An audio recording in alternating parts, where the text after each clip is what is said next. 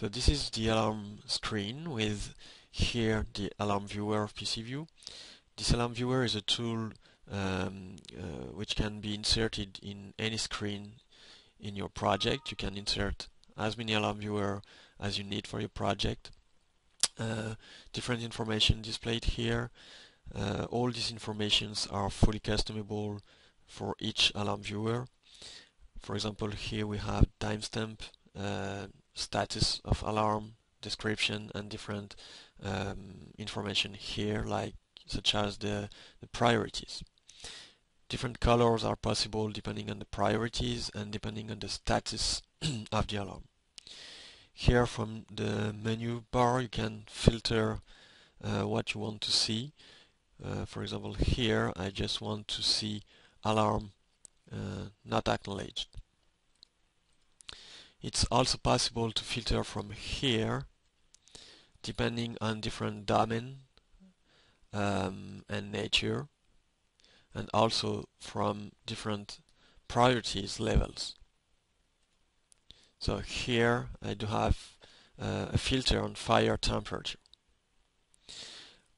Also two different modes to display alarms. Here as you can see, I have one line with a different status for this alarm. So this is the list mode. I can switch to real-time mode, and then I have one line for each status. So here this is the real-time mode, here this is the list mode.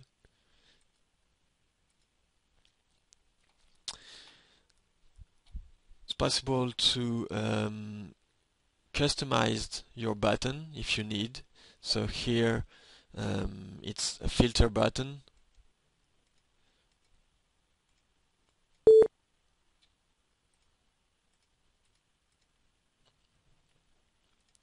And you can also change the mode. And as you can see here you have counters to count the number of real-time alarm. So if I just reset the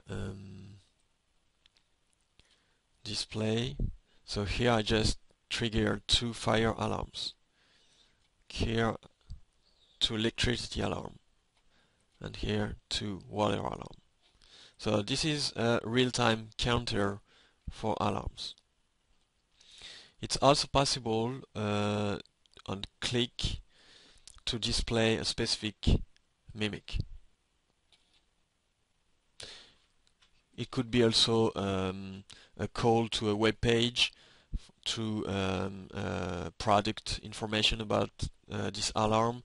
Could be almost anything you need to link when you click on the alarm.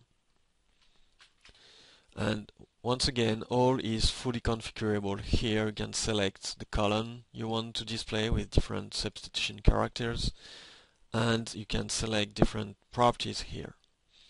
Note that it's possible to print all the alarm from the viewer as well.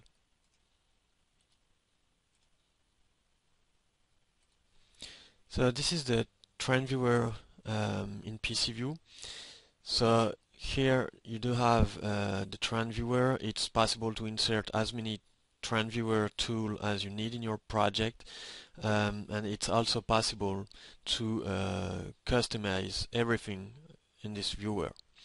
So basically here we have 2 variables, trend level and trend level 2, here with automatic values. As you can see, there's a threshold on this one. It's orange here, and when you reach a threshold, then it's yellow over the threshold and orange below the threshold, and the threshold line is here in dash point. You can define a scale as well. It's possible to also define if you want to display or not a trend. Here you are in real-time mode, so you have the real-time value for the trend. it's possible to switch to historical mode here, and so here you are in historical mode for the latest points, but you can select from here, not from here, sorry, from here you can request historical data. So historical data are from the database where all the data are recorded, and so by selecting a range period you can just display the data. So here there's no data, let's say maybe, okay, so here is the data from one past hour,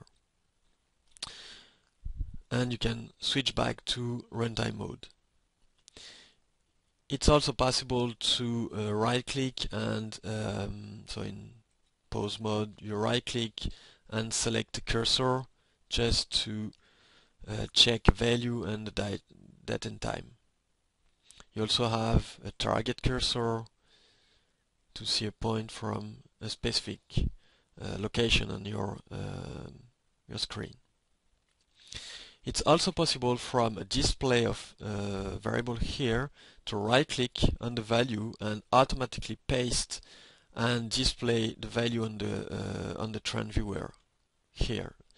So this is the new curve from this value, which is very handy. You can also customize the historical request with a specific button here to select the value.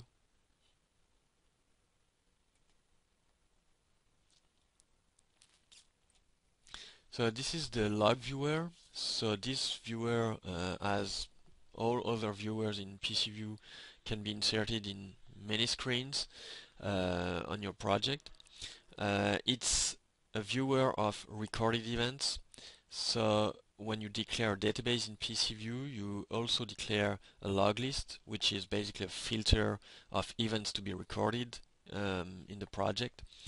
And then you can display all these events through this log viewer.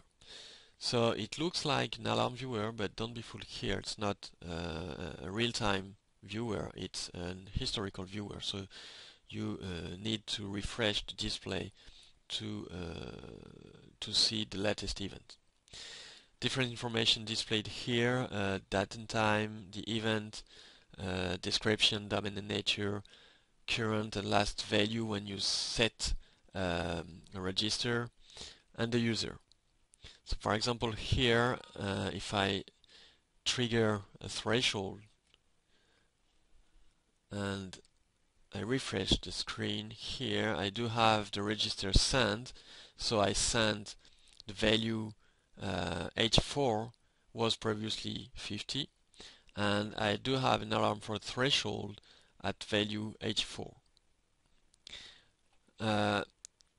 The temperatures control has been modified by the admin user. It's also possible to add a command. Here, if I click on this button, I can add the command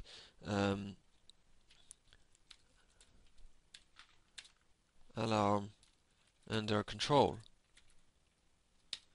And if I refresh the screen, then I do have here the alarm, my command for this alarm under control. It's also possible to log a text here, my text. Okay, so here we do have all the events recorded into the database, and it's also possible to filter with a period of time.